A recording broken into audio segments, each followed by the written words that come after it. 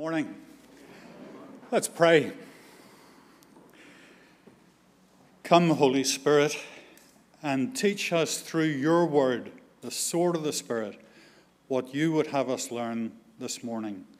For Jesus' sake. Amen. Well, in preparing this sermon on 1 Timothy 2, I was greatly comforted to know that even the Apostle Peter found some of the content of Paul's letters hard to understand. The passage contains some of the most sensitive and most controversial verses in all of Paul's letters.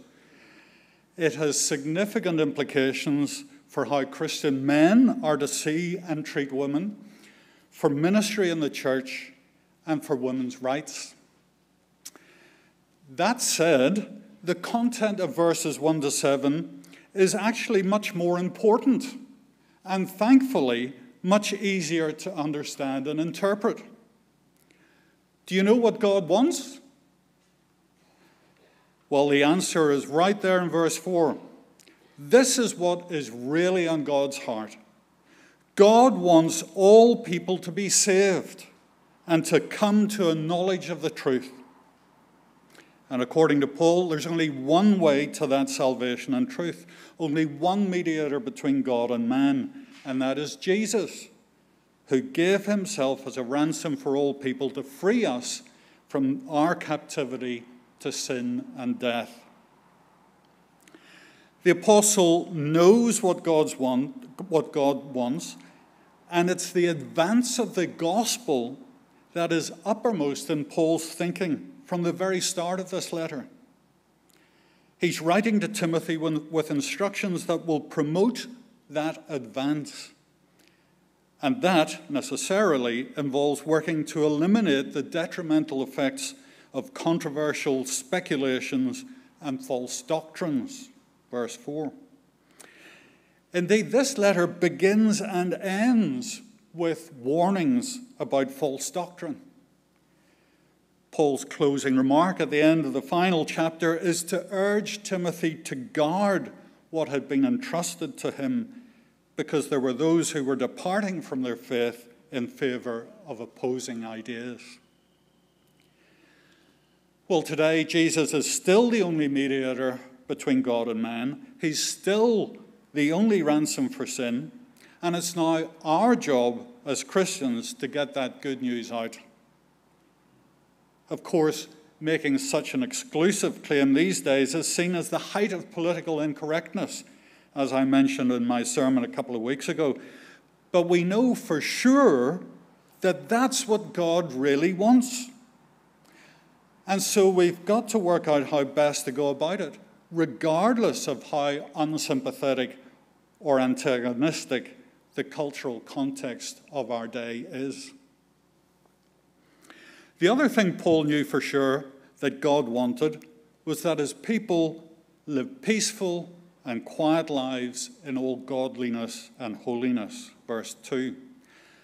Paul expresses his concern, as he does in other letters, that those in the church community should do nothing to bring the gospel into disrepute. Establishing good order in the church was undoubtedly also in Paul's mind as he penned this letter. Now, I don't think anyone would disagree that good church order is a good thing. What's controversial is what Paul goes on to say in verses 11 and 12, you may have noticed. A woman should learn in quietness and full submission. I do not permit a woman to teach or to assume authority over a man. She must be quiet. Now, I was the lucky one to get assigned this reading. Thanks, Greg. This could be my last day here, so it's been nice working with you. Our minds immediately jump to if and how we're supposed to apply this teaching to our own situation. Did it only apply to the women in Ephesus nearly 2,000 years ago, or does it apply to all women, even women today? What we're really getting at in asking that great question is, does this passage give us a pattern to follow or principles to live by? And we have to ask exactly the same question when we read many other passages in the Bible. When Jesus told his disciples to wash one another's feet, was he giving us a pattern to follow or principles to live by? If Jesus meant to give us a pattern to follow, then why are we not following it? When was the last time you washed somebody's feet? But if, on the other hand, he meant to give us principles to live by, then we ask, are we living lives of self-effacing and humble service? When Paul tells Timothy he wants men everywhere to pray, lifting up holy hands, in verse 8, was he giving us a pattern to follow or principles to live by? If he meant to give men everywhere for all time a pattern to follow, then why are we not following it? But no, we say it's the principles of the verse we need to take on board, namely that everyone, presumably women included, should pray in an attitude of holiness and peace. When we come to Paul's instruction that men should not teach or assume authority over a man, there are those who hold that it is a pattern that all women should follow. And indeed, it is this view that is prevailing more and more within our own Anglican Diocese of Sydney, even though a high-powered theological review commissioned by the diocese found that there was no conclusive reason to stop women teaching men or mixed congregations. There are still, however, ministers and parishes that welcome women in their pulpits. At St. Swithin's, we have appreciated the preaching of some very gifted, capable, and inspiring women, like Jenny Stoddard, Suz Gorham, and Marcia Cameron, and more recently, the teaching of several others via our online daily devotions. Whilst we agree that Paul didn't want women preaching in Ephesus at the time he wrote to Timothy, we hold it was not a pattern to follow ad infinitum. After all, Paul also mentions men he didn't want preaching at Ephesus. The only people Paul wanted teaching in Ephesus at the time is himself, Timothy, and the teachers Timothy put in place.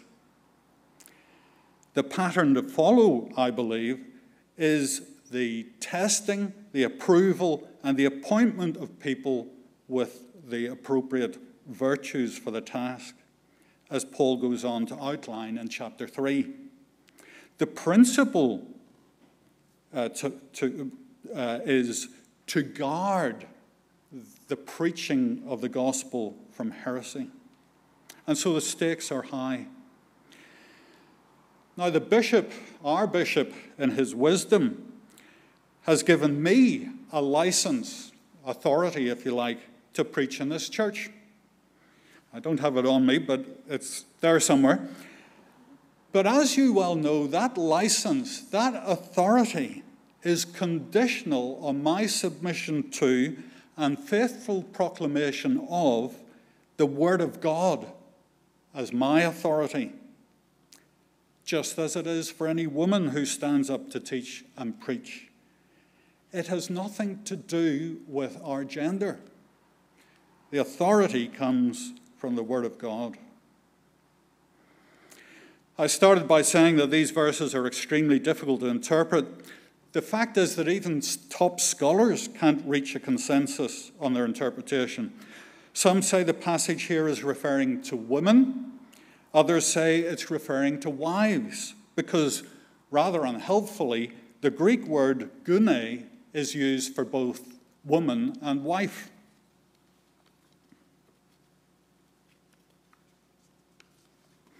Another difficulty is the way in which Paul argues. No doubt many of us remember our maths teachers telling us not just to write the answer to a question, but to ensure that we included all the steps we took along the way to arrive at the solution. Now, it would have been really helpful if Paul had done that, but he didn't. There are gaps in his argument. As someone who knew exactly what was going on in Ephesus and who was very familiar with Paul's teaching, presumably Timothy could easily fill in the missing gaps. But for us today, at some point or other, the interpretation of this passage has to be speculative. And so it is that even Christians who are seeking to be utterly faithful to God's word arrive at different conclusions. This being the case, we must be respectful of each other. As the great reformer Calvin concluded, the discerning reader should come to the decision that the things which Paul is dealing with here are indifferent, neither good or bad, and that they are forbidden only because they work against seemliness and edification.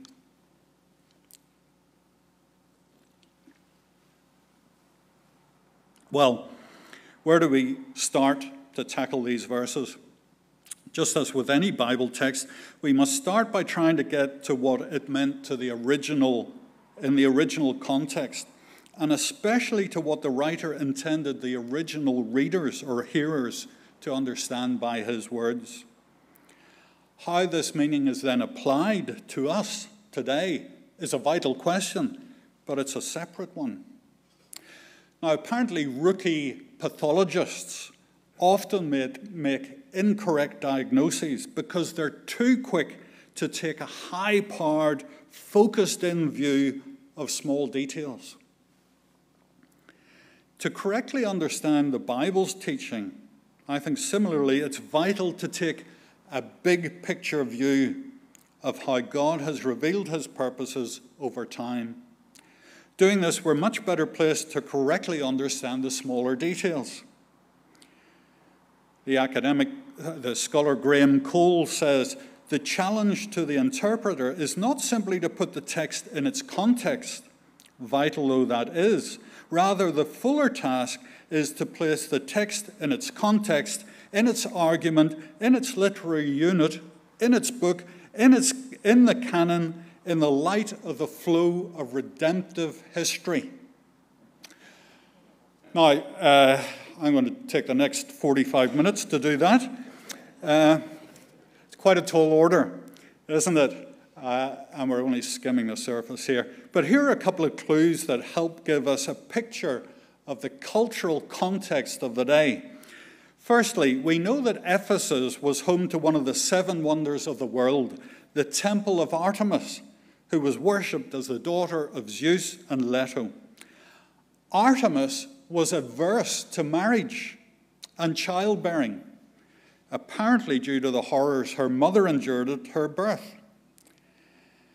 But it's safe to assume that some of the leading women in Ephesus that had been involved in this cult of Artemis were now making a place for themselves in the church. So Paul's rather odd word of encouragement about childbearing in verse 15 is perhaps a rebuttal of that rejection of marriage and childbearing. Secondly, at the time when Paul was writing, women were generally regarded by men in a light that today we would describe as despicable.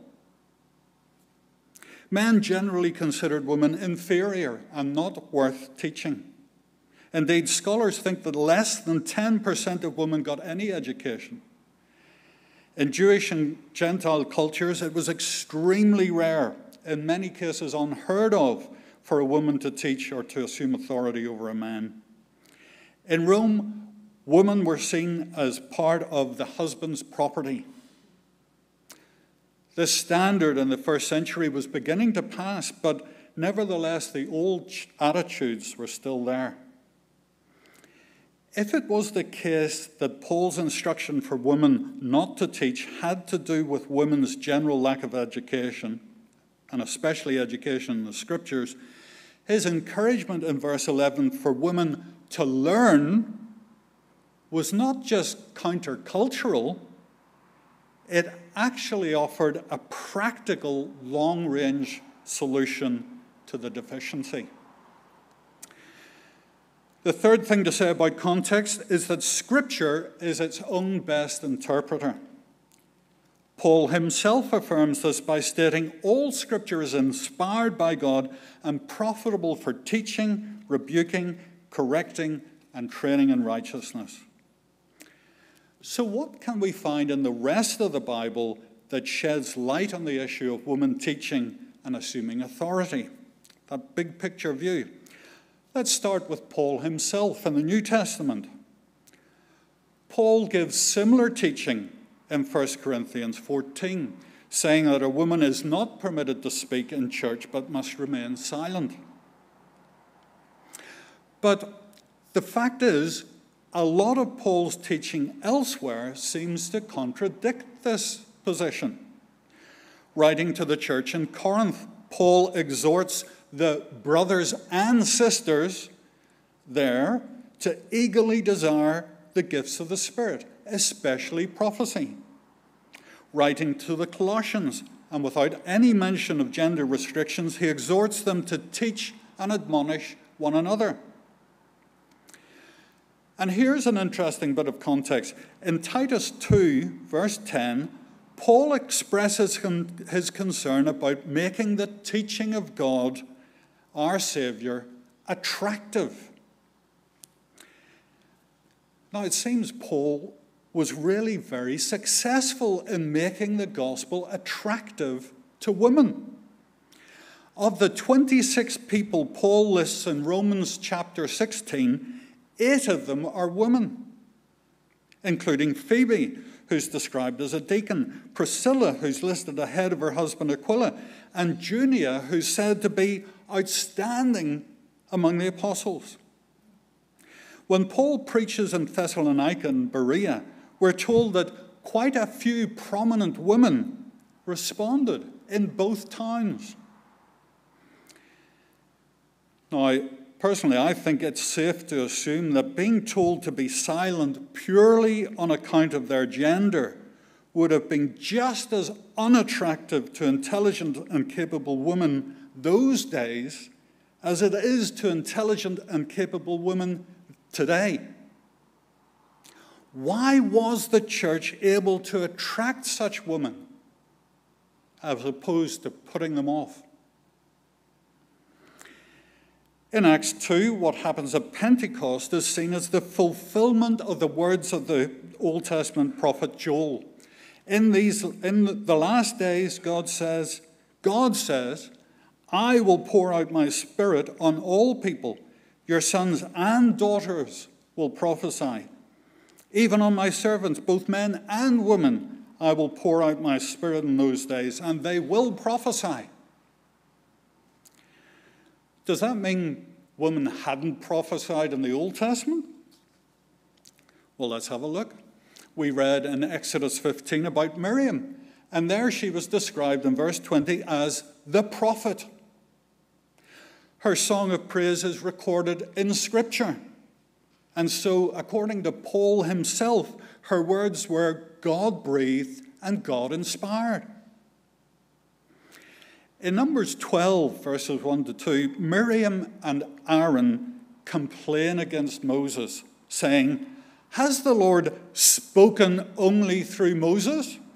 Hasn't he also spoken through us?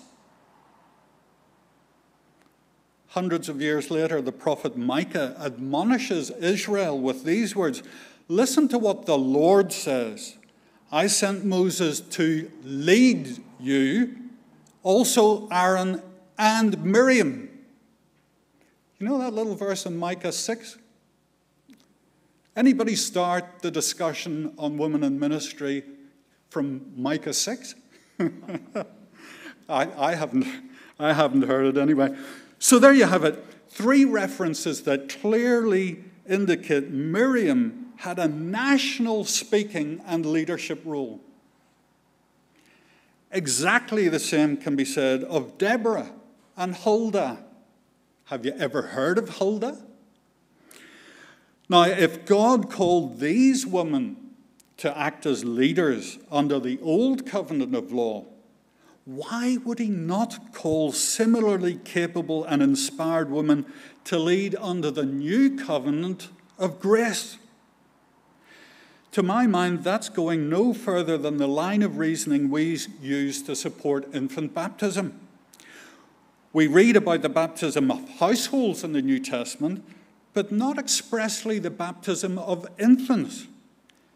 But we argue from covenantal theology that if God welcomed Israelite children into the blessings of being a member of the Old Covenant community, a covenant of law, how much more would he not welcome children of believing parents into the blessings of being a member of the new covenant community, a covenant of grace?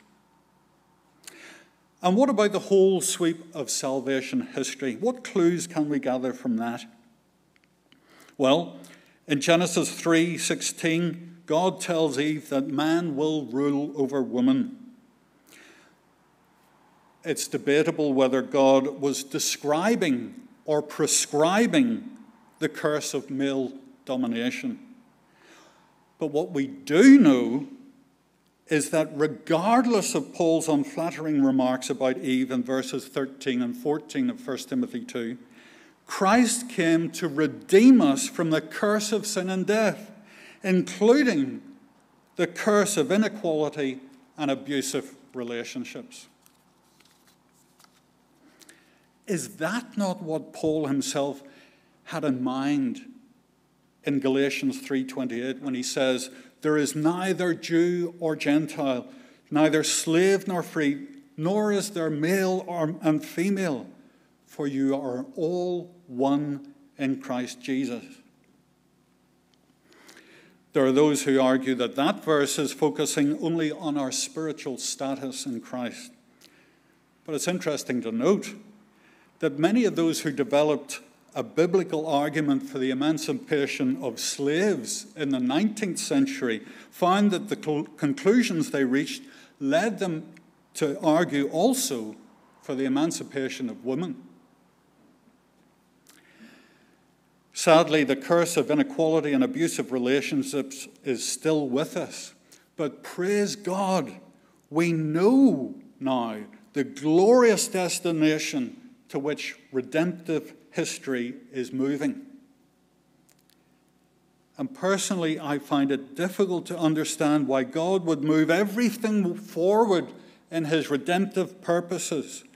Give women the job of witnessing and proclaiming its key events, the death and resurrection of Jesus, and then, for some unknown reason, choose to backpedal on the fulfillment of Joel's prophecy at Pentecost. And why would God backpedal on the elimination of the curse of male domination within his church, which is supposed to be providing a foretaste of heaven? And so, to my mind, there must be another answer, another way of reconciling these apparent contradictions. Perhaps the reason Paul prohibited women from teaching was because they were inadequately prepared and/or they were teaching heresy. In chapter 5, verse 13, Paul alludes to the fact that the misinformed were targeting vulnerable women to spread their teaching. One theory is that prominent women who had come into the church from the cult of Artemis were now teaching some of its ideas, like that marriage and childbearing were bad. In that case, it would make perfect sense for Paul to write to Timothy, telling him to silence them, just as he wrote to Titus in Crete, telling him to silence the circumcision group there. Allow me to finish on a personal note that takes me back to a friend of mine 40 years ago. Kathleen Young was then 40 years old and a recent widow. She gave me a lift to university for 4 years.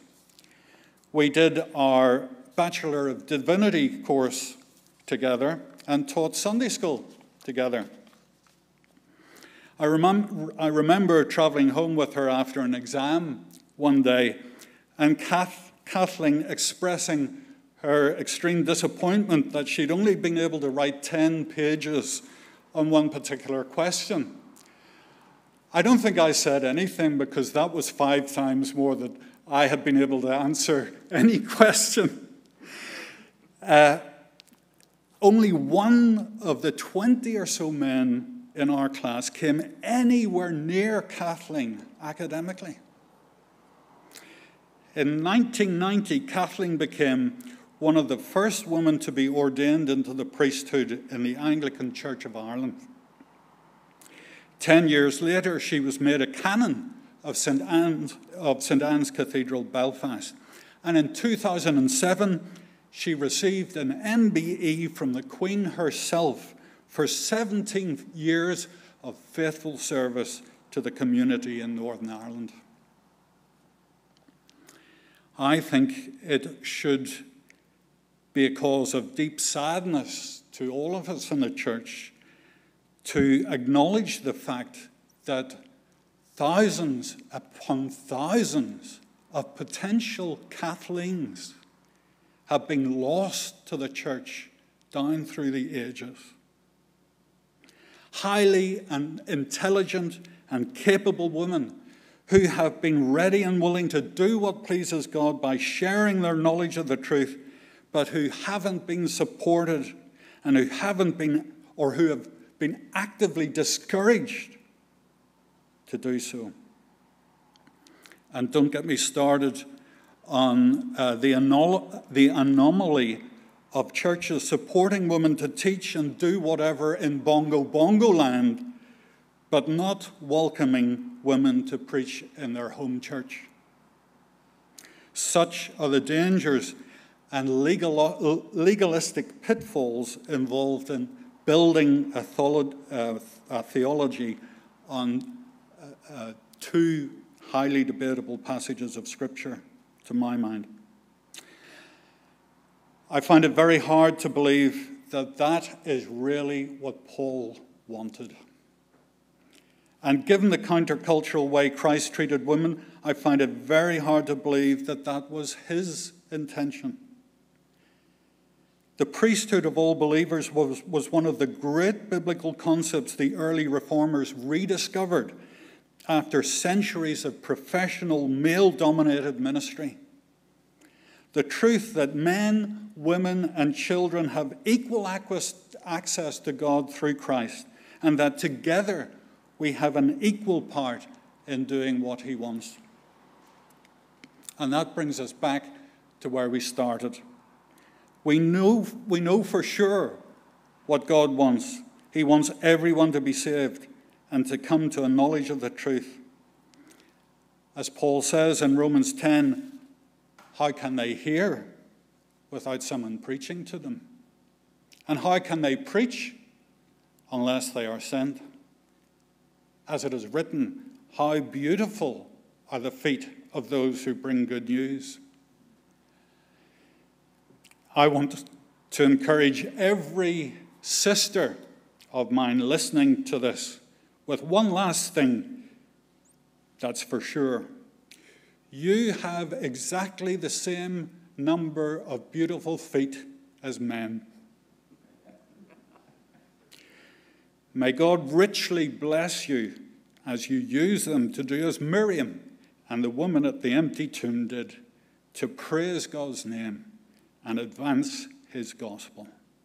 Amen.